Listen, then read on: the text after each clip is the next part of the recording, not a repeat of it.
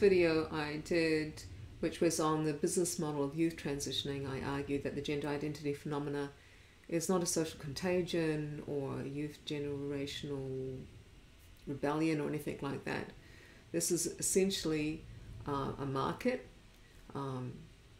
It's a business that's driving it. And what I want to talk about in this video is want to have a look at a couple of things. One, I want to look at who is influencing the gender identity market, particularly putting gender identity ideology laws into place, and who is embedding gender identity into culture, and who are these people, who are the major drivers and influencers, and what are the core goals that they are driving to make gender identity ideology embedded into our culture. So that's the video. Please watch before watching this one. It's only 9 minutes long. This one's a bit longer because I really want to deep dive into these organizations. So, what are the major change agents for embedding gender identity ideology in universities, schools, government and corporate organizations? Because this is where you kick off culture change. So I use the methodology of the startups because essentially when I looked at the business of the youth transition industry, it is following the model of the startup, which is not surprising because most industries do today. No longer is the startup methodology something for startups, because it produces unicorns like, you know, Airbnb and Uber and Dropbox and Canva and Atlassian, etc. It makes a one-size-fits-all model that's hugely scalable, built around identity marketing, built around certain types of branding, subscription models, freemium models, premium models, all those sort of things that make huge growth. So it's a perfect model to follow, particularly considering who's involved in this industry. So, but industries don't stay startups forever anyway. They become large and they expand and they become entrenched into culture. So I want to talk about the challenges the youth transition industry has to meet to embed gender ideology into culture. And this is a change management process, a cultural change management process. My background has been considerable years spent in training and change management in the tech startup and a whole bunch of other related skill sets around assessing new products going to market and system modeling and how to bring about cultural change in an organization from the very top all the way down to the bottom. So when you're doing that, when you're becoming a change agent, there's some things to consider. And in this case, the things to consider with the getting gender identity ideology embedded into the culture is reframing our worldview. So, for example, what the reframe is for the gender identity ideology is that sex is not binary, it's not male and female.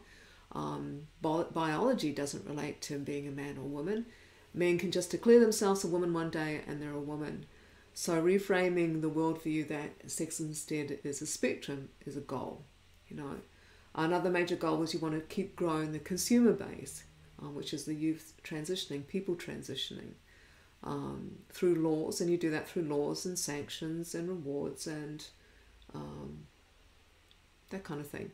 Then you want to always want to silence dissent. You want to silence those people who are your adversaries, who are bringing up all the negative consequences of gender identity ideology on schools and children and on homosexuals and bisexual people and autistic people. You want to shut those people down. And then, of course, what's behind this, because it's based around gender identity, ideology, marketing, branding, this is all feeling and personality stuff, all that kind of stuff. It's all around the idea space. You want to ensure compliance with this ideology and attitude and behavior through new sanctions, laws and norms. You want it going from the top all the way down to the bottom.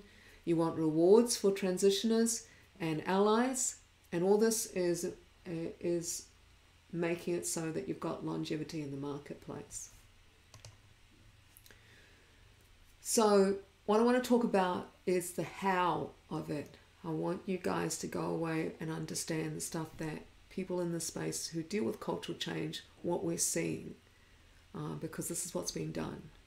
What you need to understand that all products are not the same. You know, if I'm selling a pen, or if I'm selling a mouse, or, you know, clothing or hat or whatever, that's not the same thing as those products require a cultural shift in how you and everybody else in an organization does something. It's not like buying products like tables and chairs and stuff, you know. So an example of what I mean comes out of the early 80s. And that was with the introduction of software and PCs and Macs, etc., to the general public, particularly to the workforce. You know, in the early days, you know, around the early 80s and 70s, etc., you know, accountants were doing things with balance sheets, and academics and writers and journalists were typing on typewriters. You know, graphic artists used just paint and pen and paper, etc. So then when you bring in software, you know, operating systems like Windows 3.0, 3.1 when it came in, and packages like Word, Excel, and PowerPoint, and Publisher, etc. Wow, it changed the way people thought. It was a huge cultural shift. It changed work processes. It significantly reduced time to do things. And at least you were there. This was major, big stuff. It was huge, progressive stuff, you know, the time it took to do something. And then all the challenges around the common person using technology that was really in the space of, you know, ticky people and scientists and all stuff that they had in their head used, all that kind of thing. So there was a lot of fear about this space, a lot of fear about changing processes you do every day to this new stuff, you know. So training involved not just learning the software and learning how to use a PC, etc., but it was also changing attitudes and removing fears and getting people confident and pep talks, and also all designed to create an ecosystem that supported this new change, and all designed and focused on you, the user, on how to be part of this culture, because they wanted you to use all those things. So if you were a software training consultant back then, which I was, you were one of the ecosystem. That's an ecosystem you're looking at the moment, or my attempt at one. You were looking at being one of the change agents, you know. And you worked with both sides. You worked with the client side, their organizations, schools, corporates, education, etc., and you worked with the product itself, you know, Microsoft, the software. You work with the systems to make it work, PCs and Macs, etc. And you work with the salespeople of all those things. You know, in those days you didn't download software from the internet. You bought it in a box from a company like Harvey Norman over here in Australia, you know. And you got rewarded for this. Usually people would choose young salespeople, as I were, because you're young and you're enthusiastic, and this was brand new and it was progressive and it was changing the world and all that kind of stuff. So you're fully into it, and you got rewarded with pep talks and going to all these marketing events with alcohol and flash nibblies and goodie bags, and, you know, and you're really important because you're making all these changes and stuff, you know. And then you worked with the organizations, and you got them to get incentives like discounts on the products because of bulk purchase, or if people got trained up on the products and they got certificates, and then the company would provide you discounts because of that, because you're all getting good at using the software and getting on board with all this technology and stuff and everything, you know. And then you looked at having to create language now for this new culture, so that everybody understood each other, and you know what you're talking about when you're talking about these things, and shape it in a certain kind of way, you know. You got a certification process set up, so checking to see that did you actually know how to use this stuff. But also you tend to internally, human resources and training departments would make awards for jumping on board first, or, you know, being a first adopter and how well you were doing, and they would give pep speeches. As a change agent, I had to go and talk to the Ministry of Education when I was dealing with major government departments like Department of Education, Training and Coordination, Industrial Relations, blah, blah, blah. All those people to get them familiar with what's going to happen across the board of New South Wales and how we're going to do it and all that kind of stuff. And then you also talk to all the levels down, the heads of departments and the managers, and then the training consultants themselves and the HR themselves, etc. So pep talks and getting them to give pep talks and making posters and all very exciting stuff. So this is actually there's still the same process. I use it as an analogy, but really it's exactly the same process that's happening today, because it's a tried and true method of embedding a change into culture, you know. So I'm going to argue that the products that go with the gender identity ideology, the branding of it, of course, are puberty blockers, cross-sex hormones.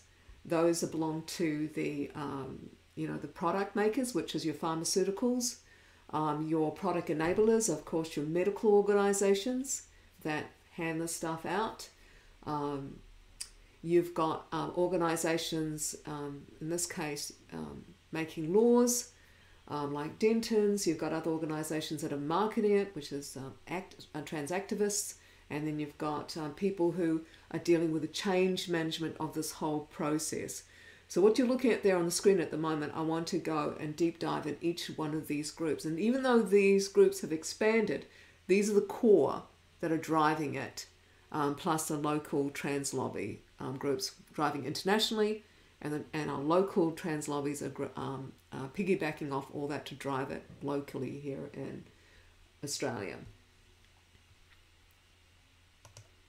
So our first group is the young sales training consultants, as it were, young marketing consultants, as it were, and change agents, which is the key one that kicked this off was IGYLO, which is your international lesbian, gay, bisexual, transgender, queer and intersex youth and student organisation. They didn't add the extra letters in when they first started. Those letters keep on adding, so I think it will stay the same as the name. Okay, they serve as a change agents to this ecosystem, you know. They're young. You never get them older than 30 sitting on the board, so they're between 18 and 30, and that 18 and 25 particular age bracket is perfect for progression and excitement and enthusiasm and all that kind of bizarre. So in many ways also the startup model methodology works with these kind of young people, because they're very much like the young people that set up startups in the technology space. You know, they don't have any money, they don't have any time, they don't have any admin, they don't have any patience, they have limited skills. So they cross-skill with each other. In our local startup that I work in, you know, we cross-skill both locally in Sydney and also internationally, so we can get the expertise in the areas that we need to be competent in to get our idea to the market. So startup cultures are highly collaborative. The TRA, for example, are training and recruiting all people all over the world, and everyone is learning from each other. And that's in order so they can be highly skilled and successful. Now, when the young startups, and also the case with these TRA, show up to be useful, or that they might be running a winning idea, or that they're doing something that relates to experienced mentors, investors, and large corporate accounts and companies, they'll come in offering expertise in a whole range of areas to get that startup or the TRA's idea to market, and at the same time it benefits the products that they're selling. So IGYLO attracted some major players. Dentons, who's the worldwide largest lawyer firm in the world, and they have clients like Stryker Medical Corp, run by John Stryker, who is a trans woman, and I think also Pritzker, with Colonel Jennifer Pritzker, another trans woman. There's 3 major trans women that are pushing this industry through pharmaceutical organisations. And Thomson Reuters, who collaborated with Dentons, and ILGA, and who ILGA provides training around the change management, project management, product development, and recruitment space. Let's have a look a bit further. So ILGA is a bit of a concern because ILGA World was excluded from the United Nations ECOSOC status until about 10 years ago because of its past links with several pedophile organisations, PI, Pedophile International Exchange, and NAMBLA, the North American Man-Boy Love Association. Look, it disputes its links to pedophilia. I would dispute that, particularly at the early part of this year in March. Their feminist declaration basically pushed again for lowering of the age for sex for minors. And also because we've seen through schools that we are getting a grooming of children at a very young age for the programs that are introducing through the schools, like your SAFE program and a whole list of other ones, which I will list in the the comment sections that go with these video cast things. And so you can check for yourself and you can check everything I'm saying, and please do, just don't take it on faith. Check it out and see if what I'm saying has got actual substance to it. So, and if you find a flaw in it, fine, go ahead and tell me. In Australia, members who are members of ILGA Oceania, because they're everywhere, is ACON, which is the largest trans lobby. They run the Pride and Diversity inclusion audits, and they also includes the New South Wales LGBT Legal and Equality Australia, another influential trans lobby. Okay, and then we've got Thomson Reuters. Thomson Reuters, you may not know, is one of the world's largest media conglomerates. And they helped with Dentons to put together a handbook. We call it a handbook. We call it the Dentons Handbook. You no longer find it on their site, but we all saved it, and I'll put the link of it below. But they gave marketing tips, social media marketing tips, etc. to the activists. Things like overstate hate crimes to trans, provide a narrative of vulnerable community. If you don't let this young person transition, they'll suicide. They are the most marginalized people in the world. Get on board technology companies like Netflix, etc., to tell stories that have sympathetic narratives of people only trying to authentically be who they are by changing their appearance to something that they're not, and make sure you avoid press coverage. People like Bernard Lane of Australian are definitely people you want to avoid. Because he's on it, that kind of thing. And there's other social media tactics, which is, doxing, bullying, yelling, threatening, death threats, all that kind of stuff. Also tend to go along with that stuff because you're calling everybody who's on board with this an ally, which automatically means anyone who's not is going to be considered an enemy. So let's talk about Dentons. They're a really significant player because they're the ones who created the goals that need to be put in place into the laws of each country. What you needed to do to make this happen so that you've got a solid, you've got ongoing business for the pharmaceutical industries, the medical industries, gender clinics, royal hospitals, that sort of thing. So they're a significant product enabler because their job is to remove the legal barriers for transitioning youth, which is important to their clients, Striker, etc. And they're a mentor and investor and a resource for LGBTQTIA activists. Like they give free pro bono legal advice to LGBTQTIA activists, who are the ones who sell the branding messages of the pharmaceutical industry. Here in Australia, Dentons is in every layer of government, from the federal, state, and at the Attorney Generals. And you can see they're in Australia, they're in Sydney, Melbourne, Perth, Brisbane, and they're in all the major sectors of corporate world as well. So extremely influential. Okay. For your reference, I've listed those goals and strategies and a link to that handbook again in that comment section underneath the video. In the following 3 slides, but I do want to cover it because these are the things that you need to pay attention to. I haven't put it in another video, but it bears repeating. What are the goals that they are putting into law.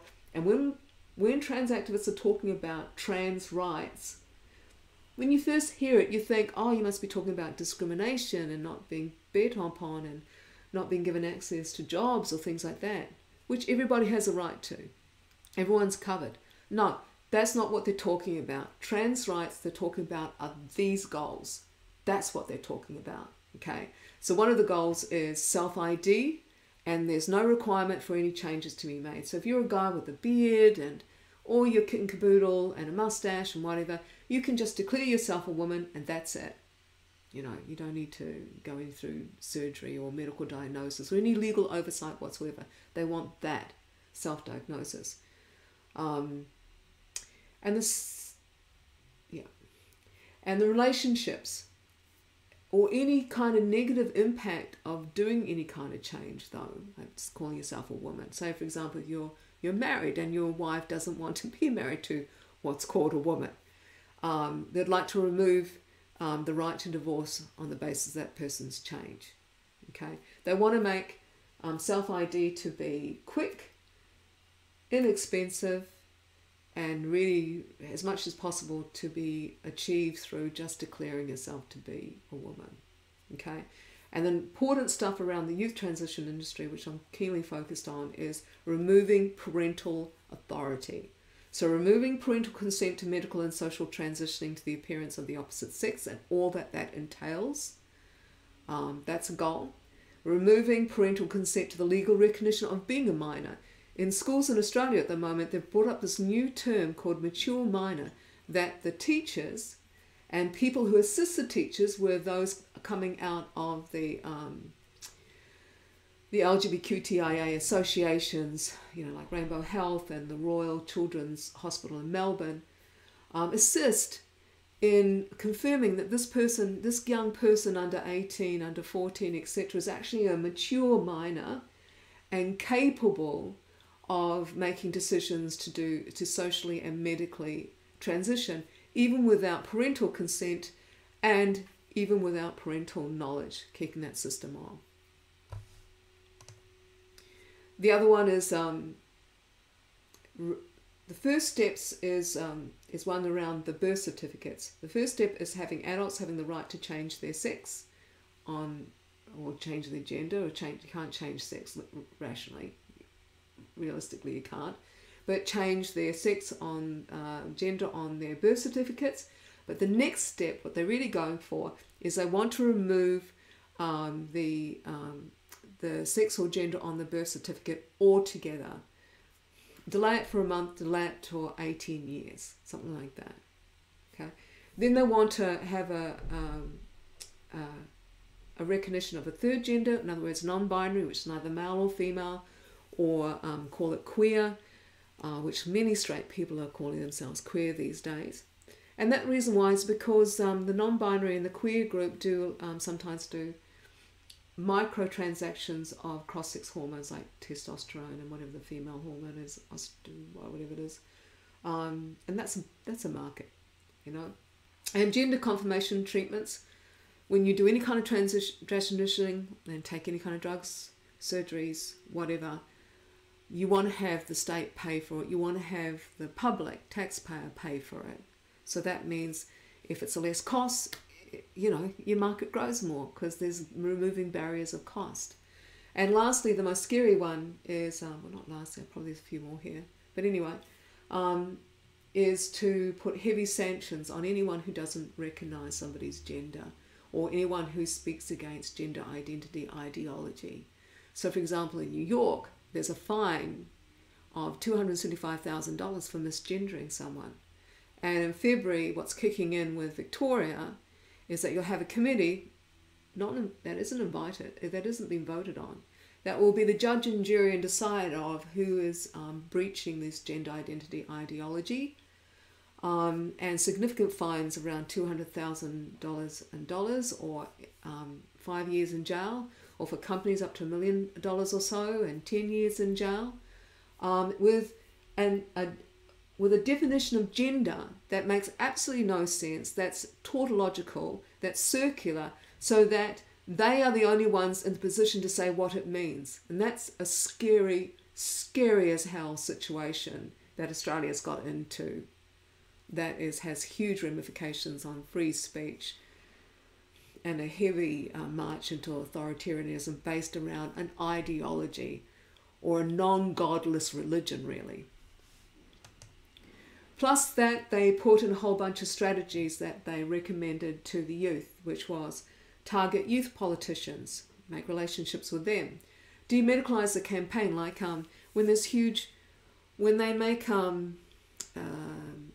do surgery for neo-penises and neo-vaginas, they take out lobs of flesh from your arms and your thighs, or what you've got left of a penis if you're on puberty blockers, whatever, to craft these things, which penises drop off because they're not an organ. There's just a piece of flesh attached and sewn on, and then vaginas need to be pumped open. They grow hair inside them and all holes. They're not normal, you know. Get on board companies like Netflix that tell sympathetic stories about people who are trying to be authentically who they are by changing themselves to the appearance of who they're not. You know, always use human rights as a campaign. So that's why you're always hearing trans rights or human rights as a chant and mantra. And why you always get the chants and mantras is because they say no debate, no compromise, work together, collaborate, etc. But do things urgently. So no debate, no compromise, don't hear anything. So all you're doing is hearing chants. Trans woman, woman chant, trans rights, human rights chant, that sort of thing. That's all coming from the Dentons handbook as well. Okay. So Denton, as I mentioned, it set up a number of legal services free in Sydney, for example. We've got one over in the Inner West, and I think they opened one over in the King's Cross in the red light area. Exclusive. And I'll comment that over here we have a clinic called Feminist Legal Clinic that provides free pro bono services to females, including trans men, because they're females. And just recently, the Sydney City Council, they took away their measly $9,000 which provided rent for them because they said they were exclusive of trans women who are women, which they're not. And they also gave, however, $500,000 to the LGBQTIA, and I'm gay and I am not for this. They gave it to the LGBQTIA to run a World Pride Day where they invited a speaker from ILGA World, associated and affiliated with pedophilia. And do understand something, that this does have an influence. In the schools, and I'll provide links here, there are practices that most parents are not aware of that's happening, such as talking about anal sex to kids under 11 years old, and role plays around cunnilingus and that other thing that people do, fellatio, that kind of stuff. Where do you think this is coming from? The grooming of young people on sexual activities and acts. Think it through. So, let's talk about the major trans lobby that's local. It is kind of the Australia's Stonewall's 2.0. They're affiliated with Stonewall. They have adopted many of the practices of Stonewall. They have adopted their diversity and championship program, which they call the diversity and inclusion audits, or Pride in franchise. And they assist in training activists in the locally in Australia. They do marketing and promoting of gender identity ideology. They've got strong ties to the pharmaceutical industry here in Australia. They are a member of ILGA World, therefore they get funded by the Arcus Foundation, you know, which is supported, of course, by the Stryker Corporation, a huge pharmaceutical giant, which I've mentioned.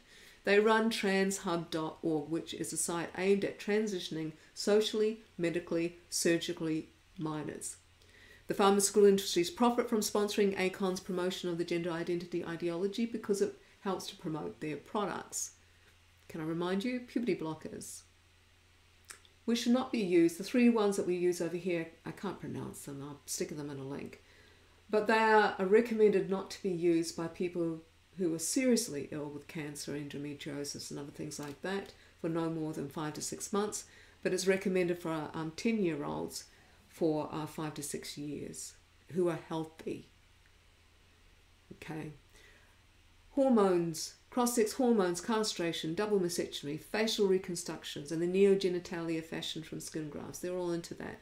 Transhub.org is in effect a marketing arm and a gateway for young people to find all that kind of information being sold on it, access to gender clinics, who are the doctors that will transition, where do they get the products, where do they get their services.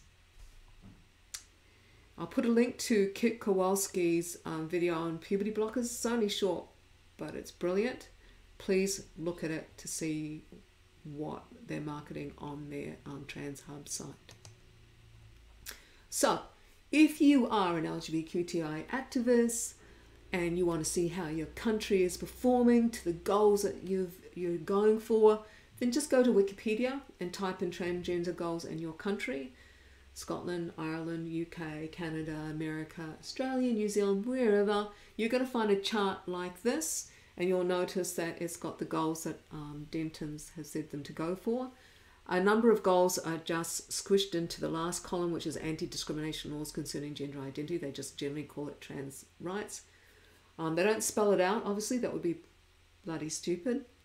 But they can track what it is. They do know what they're talking about in their networks and their WhatsApps and their, all their kind of communication tools.